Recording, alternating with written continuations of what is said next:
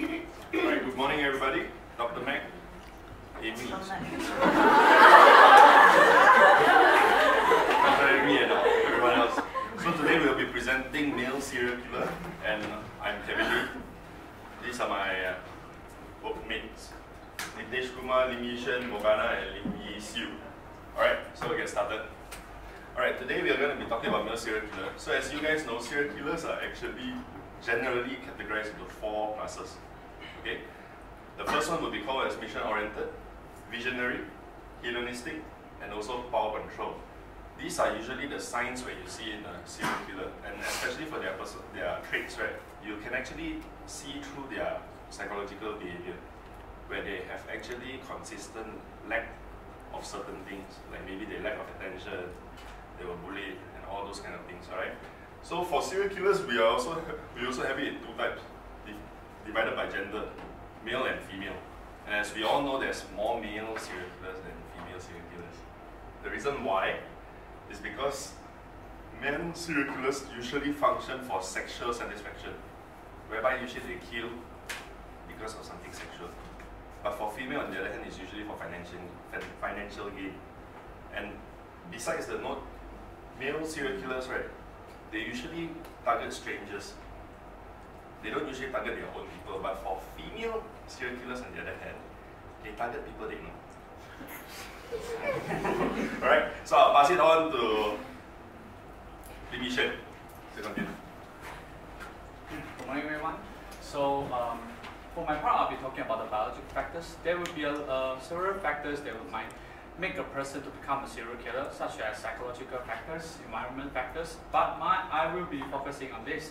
So what makes a person a serial killer? So I will be covering 3 aspects, which are the brain, abnormalities, hormones, and genes.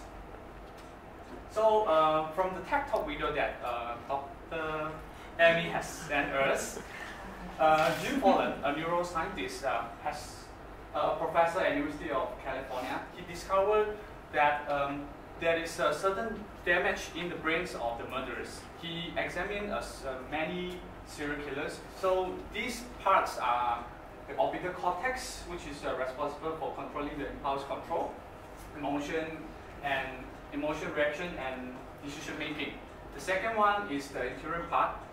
For information, orbital cortex is just right above your eyes, and the interior part of the temporal lobe is responsible for the memory, emotions, and language. So when they are damaged in this part, you can see this is the structure of a normal person, this is the structure of a psychopath, this part is damaged, which is the orbital cortex. So when this part is damaged, it's hard for you to make a good decision, and your emotions reaction will be different from the normal person. And okay, so for the hormones, I'll be talking about serotonin. Serotonin is actually a hormone, a chemical that makes you calm and relax. But due to the mutation gene MAOA, it causes your serotonin to be too much, and this MAOA proteins actually catalyze serotonin. When there are too many, when there are mutations in this gene, this leads to exposure of serotonin. Like when you are bathed with the gene, when you are in utero, like fetus, you will develop immunity and sensitivity towards serotonin. So, therefore you would have hard time and difficulties to control your anger and your stress. This is the structure of the serotonin. And then, so for our title, our title is male serial killer. So why serial killer usually male?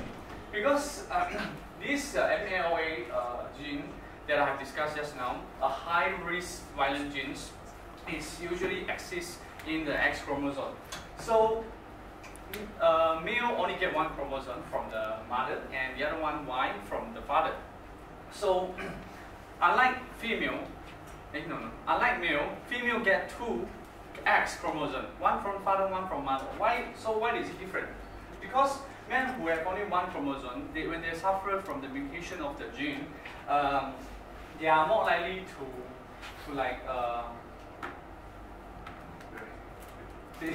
they can't repair the defect.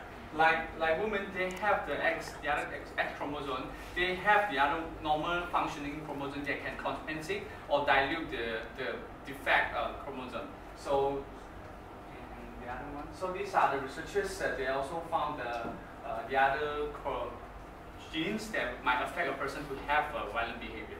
That's all for my part. Alright. Hello. So today, as you see this picture, what do you think? What would be your reaction? Of course, it's scary because serial killers are actually one problem that our country really faces from controlling the problem. Alright, so today I'm going to talk about two famous serial killers from Malaysia. One is called Bentong Kali, and then another one is called Lee Chong Meng. He's called as Killer Casanova. So now I'm going to talk about the history of Bentong Kali. Alright, about him, his real name is P. Kalimutu and also named as Bentong Kali. He's the kickstarted his life of crime at the age of 14 in the year of 1991. He enrolled himself in the notorious Gang 04. Gang 04 is gangsterism that is very famous in Malaysia, and he himself enrolled in. That's why I know P. Kalimutu will hire him. And when we are talking about is what made him famous to become called as a serial killer, after he joined the gang of 04, he formed his own gang, 04 Klang, Old Klang Road. So he wanted to make a name out of it, just for the fame, alright? And other than that, he was actively in drug smuggling and killing for sport. So, alright, so he has his own gun, so he just killed people for sport purpose. And then all his victims, such as example, he goes to a wedding function, he just sees someone he doesn't like, and then he just shoot them and go. That's how he was.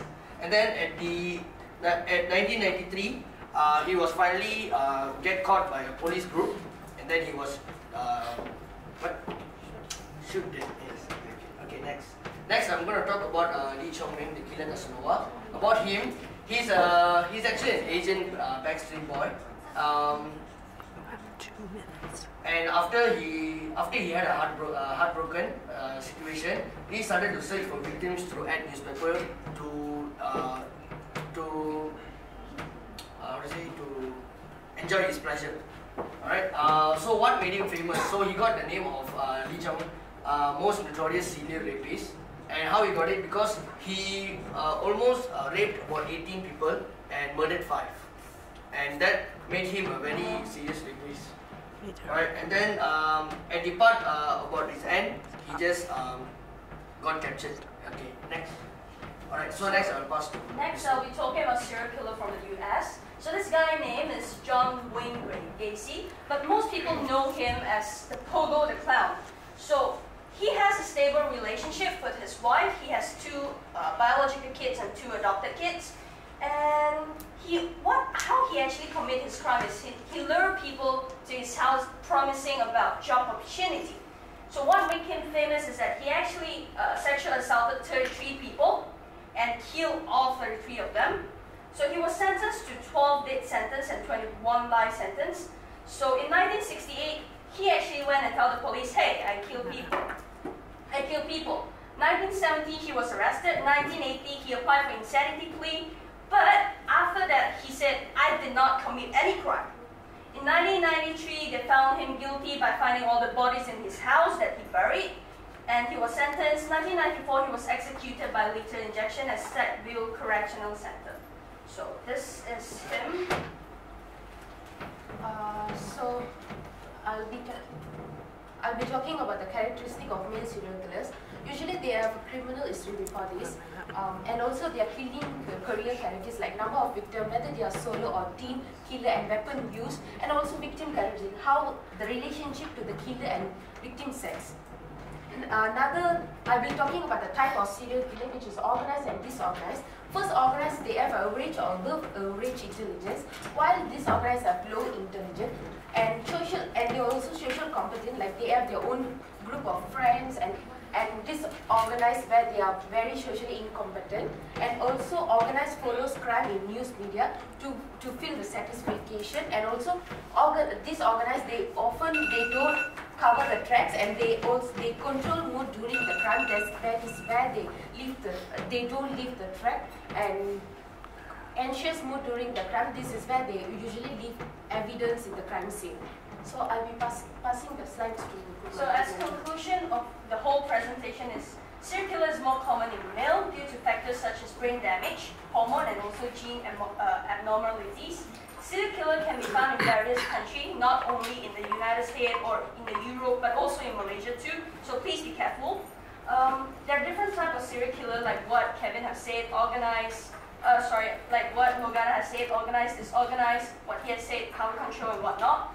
So background of a person can be a cause to them being a serial killer. So please be careful when you're out there. That's all from us. Thank you.